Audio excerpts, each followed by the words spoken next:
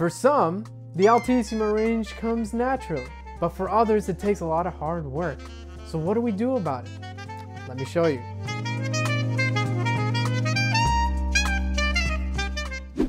Hey everybody, it's your friendly neighborhood Saxman Alex here. If you haven't already, subscribe to my channel.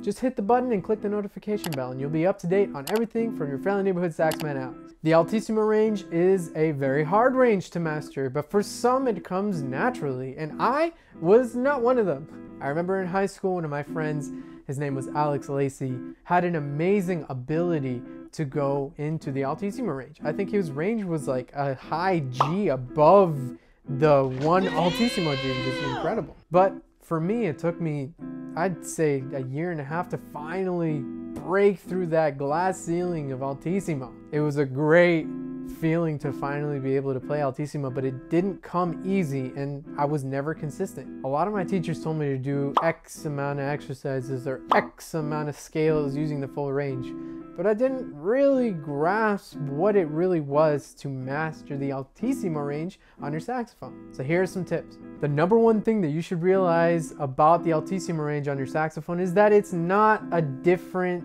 range. It's just a part of the range of the saxophone as a whole. I know a lot of teachers mention the lower register, the middle register, the high register, and then the Altissimo.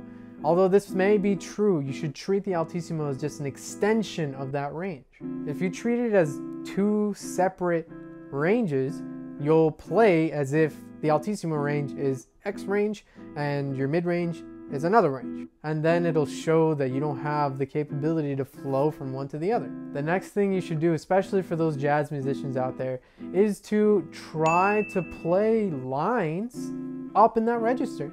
I would suggest having a range just below the Altissimo range, so high palm key D to high palm key F, so that you can transition between this high register range to the Altissimo range. I recently have been taking lessons with Baptiste Elbe and Melissa Aldana, and they've both suggested that I do this specific process of playing phrases and playing licks flowing from your normal register into the Altissimo so that the flow and the transition becomes more clear. And the most important thing is that Altissimo notes have multiple fingerings. An Altissimo G has, I believe, about 3 fingerings. And it's very important to understand the functionality of all 3 of those. One of them is because it's easier to chromatically go up to G, while the other is its better, more in tune version of that G. So it's very important that you understand that there are different fingerings for each note, and each of those fingerings have a benefit that will help you in the long run when choosing on the spot or whether you're improvising. So I'm going to show you how to practice these 3 methods. So sit back, relax, and I'll see you in a bit.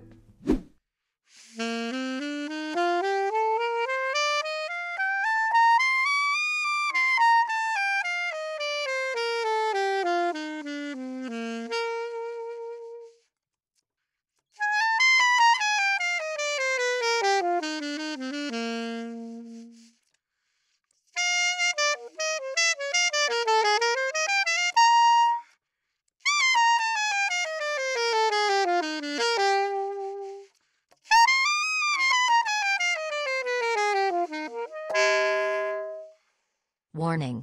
High-pitched sax noise up ahead. If you don't want to piss off the person next to you, lower the volume. Thank you. Boo boo bop do do do do da ba poo bop shabamak look 'em up.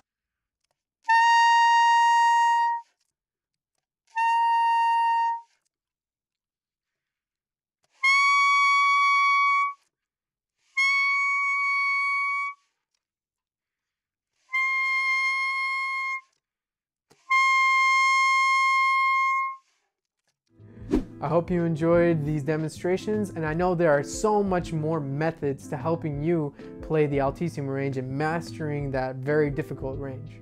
So leave a comment down below and let me know how you practice the Altissimo range. Thank you for watching the video, and as always, don't forget to like and subscribe. Follow me on Facebook, Instagram, and TikTok for all your latest Sax Ed tips. Stay sexy! Hit that button and notification bell so you relaja algodón. Altissimo range, it is